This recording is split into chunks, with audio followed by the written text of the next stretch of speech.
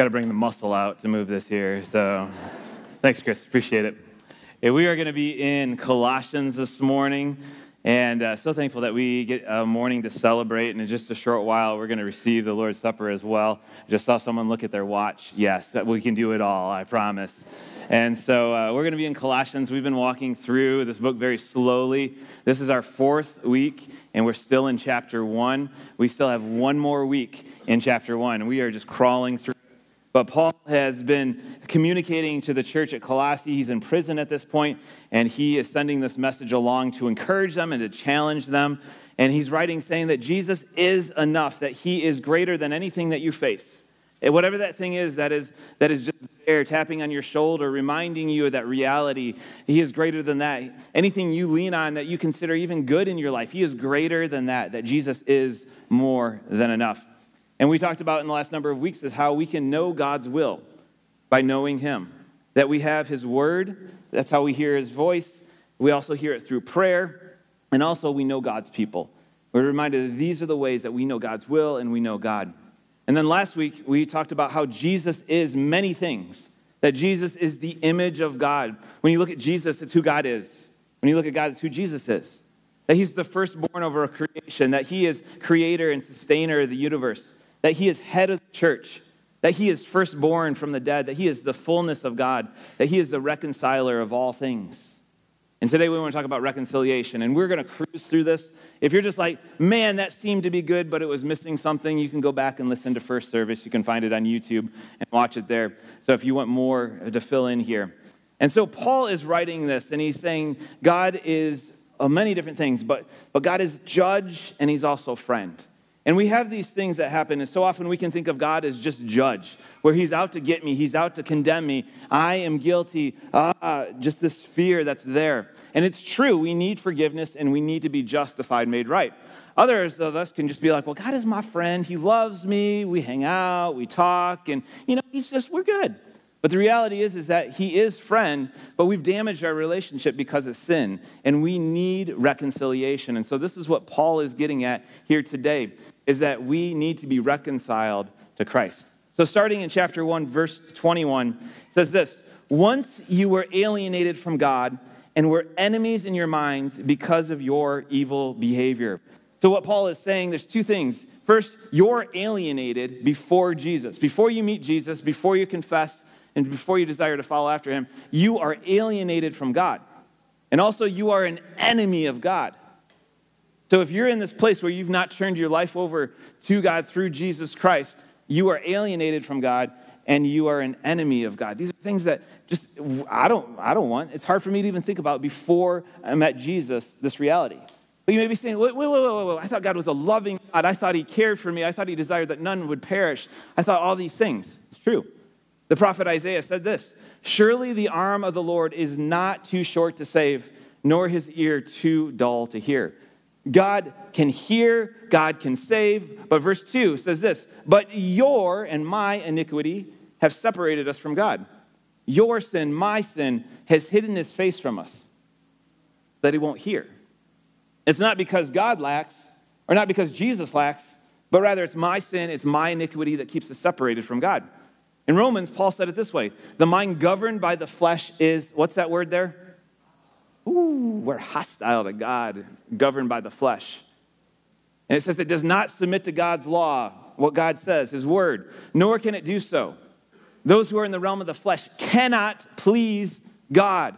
If we're living in the flesh, we cannot please God, according to Romans 8, unless Jesus changes us, unless Jesus changes me, unless Jesus changes you. Verse 21 again, it says once.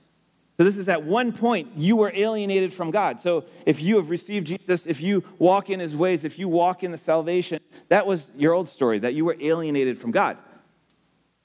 But the story continues on. Verse 22, it says, but now he has, what's that word?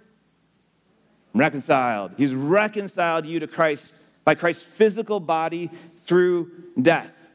If you remember last week we talked about Gnostic teaching, that they taught that Jesus wasn't fully human, that it was just this outer shell because God couldn't be in the midst of evil material, that the world was evil itself, the Gnostic teaching. But Paul is saying, no. Jesus physical. And it was his physical death, this physical sacrifice that restored us, that renewed us, that reconciled us. Romans 5:8 says, but God demonstrates his own love for us. While we were still sinners, Christ died for us. So Jesus was way ahead of every one of us, way ahead of everyone who has lived in the last 2,000 years. That Jesus, he laid his life down, that God demonstrated his love for you, for me, for everyone that's lived while we were still sinners, that he died for each one of us. Why is this the case? Well, verse 22 continues, to present you holy in his sight, without blemish, free from accusation. Now, those are big words. Holy, without blemish, and free from accusation. These are realities that none of us can live up to. We may try to, but we are not holy. We are not without blemish. We are not free from accusation. We are sinners who need a Savior, need to be saved by grace. And what Paul does here in this short passage is he intentionally uses Old Testament imagery. In the Old Testament, the Israelites would go to the temple and they would sacrifice an animal to cover their sin. So whatever that sin is, they go to the temple and they're like, all right, here's my animal. And the sin is covered. They go home, they sin again, and they're like, all right, animal, back to the temple, here we go. My sin covered, go home, here we go, back and forth, right? I mean, the priest would be like, oh, here comes Kris again. He's back. But this is this perpetual cycle. And the priests at the temple were not only there to assist with the sacrifices, they were there to inspect the animal. Deuteronomy 15:21 says this, if an animal has a defect, is lame or blind or any serious flaw, you must not sacrifice it to the Lord your God. So this sacrifice had to be pure, holy, without blemish. Some of these words that Paul used in Colossians. In verse 22 of Colossians, this physical body of Jesus he points to are these things. That it's not about what I do or me trying to be righteous, but rather it's what Jesus has done. The author of Hebrews said it this way. He said, the blood of goats and bulls and ashes of a heifer sprinkled on those who are ceremonially unclean, sanctify them so that they are outwardly clean. How much more then will the blood of Christ, who through the eternal Spirit offered himself unblemished to God, cleanse our consciences from acts that lead to death so that we may serve the living God. The author of Hebrews is saying it's Jesus. Jesus offered himself unblemished, pure. Romans 5 tells us that since we've now been justified by his blood, how much more will we be saved from God's wrath through him? We've been justified by the work of Jesus on the cross. And we've also been given the gift of the righteousness of God. 2 Corinthians 5, Paul says this, God made him who had no sin to be sin for us, so that in him we might become the righteousness of God. We may still sin, but we're positionally righteous in God's eyes. It looks kind of like this. Michael, I'm gonna ask you to help me over here. Michael, I'm gonna need your help here. Michael, you're gonna be Jesus. Can you do that? You mind standing? Okay. Don't go around telling people later today that you're Jesus, that you went to church and someone said you're Jesus. That's going to cause a whole lot of issues for you and for me. All right. And so Michael is going to play Jesus. And so Jesus is that sacrifice. He's that righteousness. Now, I'm Kris, all right? And we're just going to pretend that you all are God. Again, don't go around saying you're God. It's just weird and creepy, all right? And so when you look at me right now, you see me. You see me for who I am, and if you could really see the blemishes and the impurities and the thoughts and all that, you see me. I am imperfect. But Jesus comes. I'm going to have you step in front of me here. You mind? I'm going to put my hands on your shoulders here. Now, this group over here who's looking at me, this is what Paul's getting at, is now you don't just see me. You may see me, but you're looking through Jesus here. So we're going to turn a little bit here. Same things. So you're going to see me. Yep, I'm here, but you're looking through the lens of Jesus. You're going to look through Jesus. Let's just keep spinning, all right? All right, here we go. I don't think we need to spin all the way around, but that'd just be fun, all right? We'll just keep spinning around. There we go. We just went all the way around. You didn't know you'd be part of this here today. So let's give Michael a round of applause there. So God sees us through the lens of Jesus. Jesus' purity, his unblemished reality. This is what salvation is. not what I've done, it's what Jesus has done. Jesus, in fact, he tells a parable in Matthew 22 where he tells his servants, he says, just go out and bring everyone into the wedding feast. Invite everyone that you can find. And so people come to the feast. And they're there, and the host gives them a wedding garment, it says. So whatever they came in wearing, they've been transformed. They've been put on the gift that the host has given them. And the scripture continues on in verse 11 of Matthew 22. It says, but when the king came to see the guest, he noticed a man there who was not wearing wedding clothes. And he asked, how did you get in without wedding clothes, friend? The man was speechless.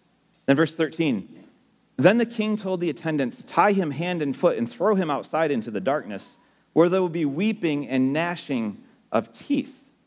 Now, again, this could be a troubling passage because you're like, okay, this king is the God that I like, that invites everyone in and is welcoming, and here you go freely, on and on and on. Then we get to this last verse, and you may be saying, like, that seems really insensitive.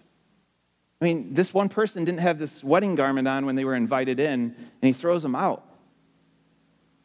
And the story that Jesus is telling there is there's weeping and gnashing of teeth. And what this is when you weep, there's like this sadness, this heartbreak. A gnashing of teeth is like this regret reality of, oh, like I missed the invitation. Here's the deal. The king invited the wedding guests, and some people said no, and they stayed outside. Jesus gives an invitation, even here today, through what we're talking about, an invitation to you that you have already said yes to, or you may say yes to today or in the future, or you may say no to. But that's your choice.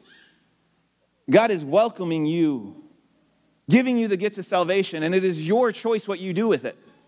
But at the end, it's regret and weeping when we're like, oh, we missed it. He desires that none will perish, none will be separated, but it is our choice. God has made a way through Jesus. He is judge, and he's just, and we need forgiveness, and we need this justification, being right in his image. He is also friend, but we've broken that relationship, and so we need that reconciliation. See, the work that Jesus has done, it's been done. It's for you to receive or to reject. And our part continues in verse 23 where it says, if you continue in your faith, which Paul describes as established and firm, and do not move from the hope held out in the gospel, this is a gospel which you've heard and have been proclaimed to every creature under heaven, and of which I, Paul, have become a servant. If you continue, meaning persevere, meaning continue in your faith to the very last breath, meaning continue to build upon the rock, stand firm, hold on to the truth. Hold on, hold on, hold on. As I was thinking about this, there's not many of us who are in this space here today or watching online that will flat out in the future deny Jesus or deny faith. There's not many of us that will do that. There may be some. But what really terrifies me is the other reality that can happen, which I think more of us will either continue to live into or just move toward. And what that is that we exist or move towards a mediocre faith. It's what Jesus said to the church at Laodicea in Revelation and called it lukewarm. He said, you're neither hot nor cold. I wish you were one or the other. Jesus is saying, either be totally with me or totally apart. Be reconciled or be alienated. Choose one or the other. Don't just sit in the middle. It says this, because you're lukewarm, neither hot or cold, I'm about to spit you out of my mouth. You say I am rich and have acquired wealth and I don't need a thing. Like, I'm comfortable. I'm good. And Jesus says, but you don't realize that you are wretched, pitiful, poor, blind, and naked. You don't realize where you're at. All right, Jesus, I need you again. All right, we got Jesus here. So what Jesus is saying, what Revelation is saying is be with Jesus. Be reconciled to Jesus in relationship, close proximity. All right. Now, Matt back there, Matt, can you wave? There you go. That's Matt. That's alienation. That's the cold. This is the hot. This is the cold. Sorry, Matt. Matt's a good guy. Don't take it personally. If we need to hug it out later, let's do that. All right. So there's the cold, there's the hot. There's with Jesus, and there's over here. And what Jesus is saying is so often what we do is we're like, hey, I'm good. I'm here. I see Jesus. Hey, Jesus. I can hear what's going on. I feel close. And I'm not really hot. I'm kind of in this lukewarm state, but I feel good. And then I look over here, and I'm like, there's cold over there. There's Matt. At least I'm not like where Miriam and Joanna are. I mean, they're so close to the cold, right? I'm not like them. I'm closer to Jesus, right? And I feel good. And we exist in this lukewarm reality, this middle reality. Because at least if I'm over there where Miriam and Joanna are, maybe I'll see my need. I'll see how far I am away. I'll see how desperate I am. I'll see where I'm at, what I'm living in. But if I'm here, I'm better than them in my mind, and I'm still close to Jesus. Does this make sense? Jesus is saying, once again, thank you, Jesus. Thank you, Matt. Thank you, Joanna and Miriam. So, where are you? Where are you? Paul is saying, once you were in this place, once you were alienated, once you were separated. He's saying, but now he's reconciled you. This is the gift of Jesus, to be reconciled to him. This is the present reality. And what he wants to do is, as in verse 22, it says, to present you holy in his sight, without blemish, free of accusation. And not because of what I did, but because of the lens of Jesus, seeing through. He's saying, hold on, hold on, hold on. This is what I'm going to ask you to do. Is on the screen behind me, there's just two questions.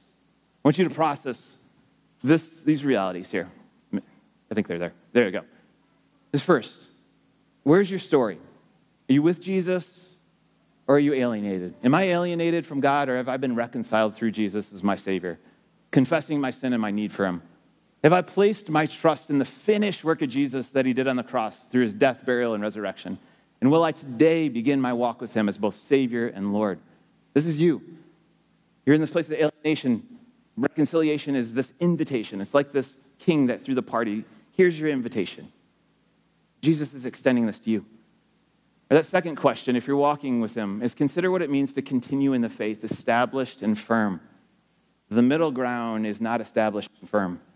With Jesus is established and firm. What does this look like? What does this mean? Would you take a moment and just prayerfully consider, process, ask God's Spirit to just to reveal something to you, to tap you on the shoulder, to move something in your heart. And then I'll close this in just a moment in prayer.